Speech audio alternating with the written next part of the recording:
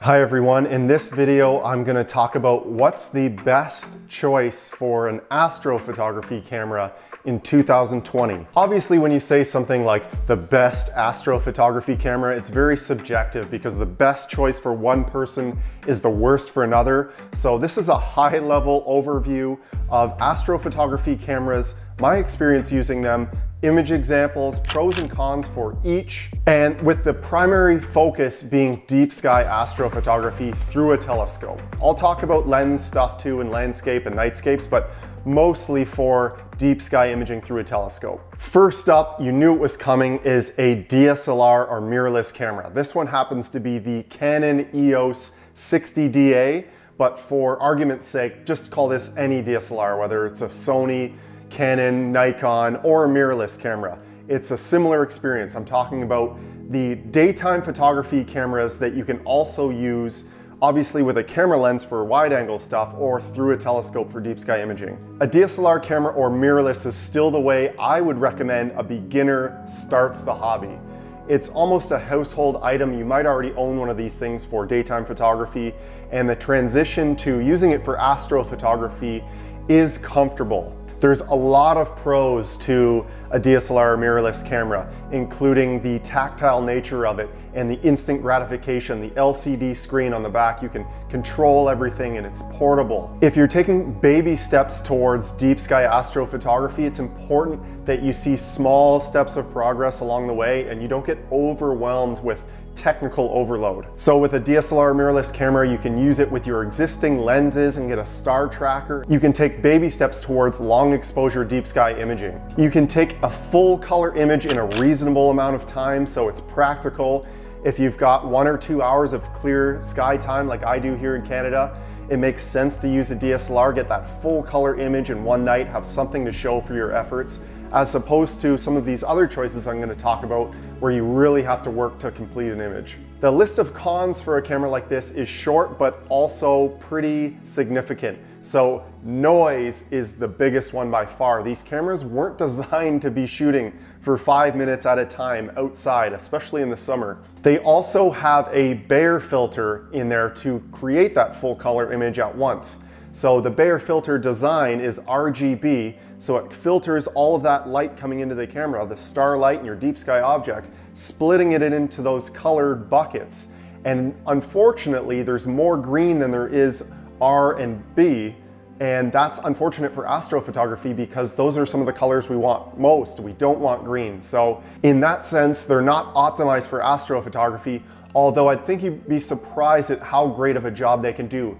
The answer to overcoming those hurdles is more exposure time. That offsets the camera's shortcomings in noise and lack of signal collected in a single shot. So if you're willing to put in the exposure time and actually be outside with your camera, which is something I did for so long in astrophotography, one of my favorite parts, a DSLR mirrorless camera is an excellent choice. Next is the dedicated astronomy camera, and I think the middle ground between a DSLR and the far end spectrum camera that I'm going to talk about is a one-shot color dedicated astronomy camera. So this is the ASI 294MC Pro, and I dare you to find a better example of a one-shot color dedicated astronomy camera than this. I absolutely love this camera. I've taken so many images with it over the last 2 years. So there's many pros for a camera like this.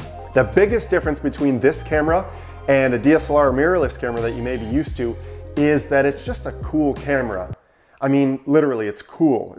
There's cooling inside to make it colder. So that helps with noise. Like, it's night and day between the noise level in a DSLR camera and a cooled astronomy camera running at -20 degrees Celsius. Just the fact that this camera was designed to be shooting for 5 minutes at a time at night and leaving that shutter open, it is so much better at taking deep sky astrophotography images if you're willing to handle the steep learning curve that comes with a new type of camera like this. So it has advanced settings and potentially a higher dynamic range than you're used to with your DSLR. It's still rather affordable. It's comparable in price to a DSLR mirrorless camera, and it's meant for attaching to your telescope. Just look at the design of it, this cylinder shape. So you can actually use these with lenses as well, but really they're designed for deep sky imaging through a telescope. The cons with a camera like this. So expect to have more cables, more wires, more accessories involved with the entire imaging experience compared to a DSLR. There's no screen on the back of this thing, obviously, so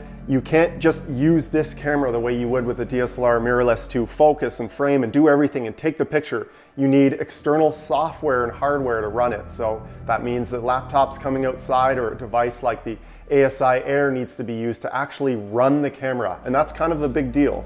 Also, the sensors in these cameras are typically smaller than the APS-C or full frame sensors you'd find in a DSLR mirrorless camera, so you might be surprised that the field of view really shrinks down depending on the sensor you use. All in all though, a dedicated astronomy camera, especially a one-shot color, does make a lot of sense for those transitioning out of a DSLR that want to go further with their deep sky astrophotography or sick of dealing with noise.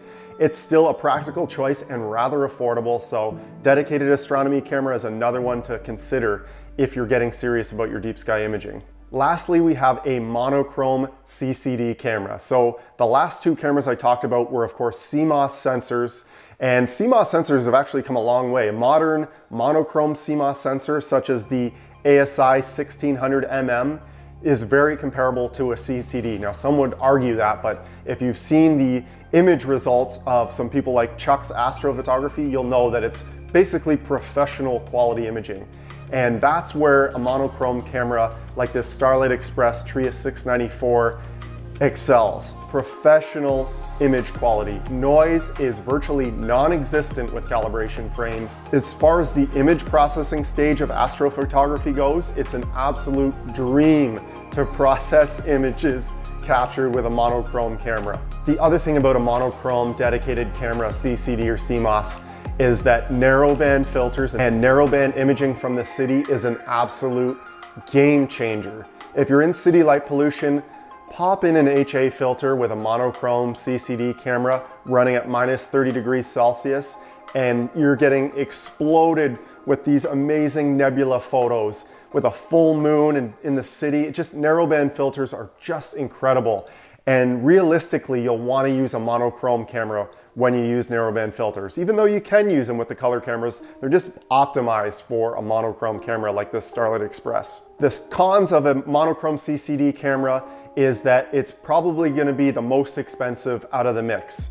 And it's designed for one purpose. So unlike a DSLR camera that you can use for all-purpose daytime photography, use it at night as well, a monochrome CCD is deep sky imaging or nothing. It also has the steepest learning curve. You really have to work for it to complete a full color image, and it might take multiple nights to complete a project, and maybe that's not something you're interested in doing. Also, it will lead to countless other accessories when you get into this level of astrophotography.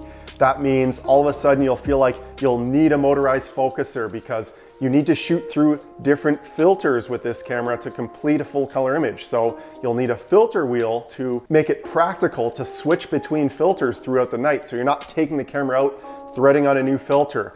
An automated filter wheel will switch between the color filters, so you can do an hour in each color through a narrowband filter in a night of imaging and just work towards completing an image. So a lot of extra gear involved. Not to mention that you'll need to take longer exposures with a camera like this. So if you get into longer focal lengths, to take a 10-minute tracked exposure, and with sharp stars, man, your tracking must be perfect, your guiding must be great, your mount itself needs to be spot on. So it's a whole new level. It's the most advanced type of astrophotography, that's for sure. It is nothing like the DSLR experience, that point and shoot fun nature of it. So if that's what you love about astrophotography, I suggest spending some more time enjoying that, learning the basics before going straight to a monochrome CCD camera. So I think the moral of the story here is that a camera from this side to a camera on this end, they can all do the same thing. They both do a great job. But what are your personal expectations? Because someone might be so happy with the results they're getting from a DSLR camera like this, myself included. I'm still blown away with the images captured on DSLR and mirrorless cameras. Cameras like the Canon EOS RA that I used in December are just insane, the image quality that you can get from a multi-use camera like that. There are others that will say that it's a monochrome CCD or nothing, and you're wasting your time if you're doing anything else. I definitely know what they mean because the image quality is the best out of all three options, but that's not to say that this is the only way to go, and I certainly wouldn't recommend this for a beginner. So good luck deciding. Hopefully I've made your decision process even harder than it already was, and you're even more confused about astrophotography, but that's why I'm here. Until next time, clear skies.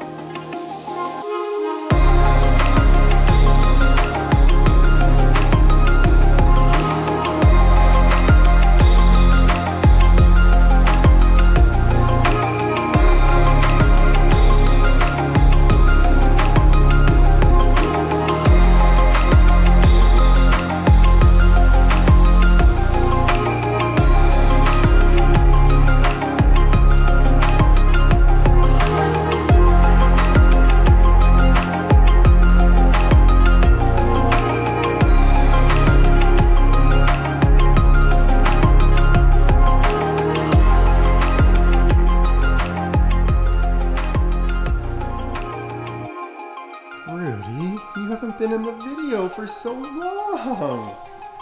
You know why? Because the weather's so bad. Do you miss being in the videos?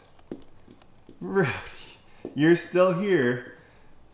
So if I'm filming, he's not far behind, are you, buddy? Rudy. You stay there, hold on.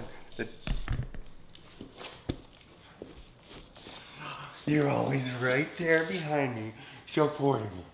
Rudy, Rudy, Rudy. I got you. That's my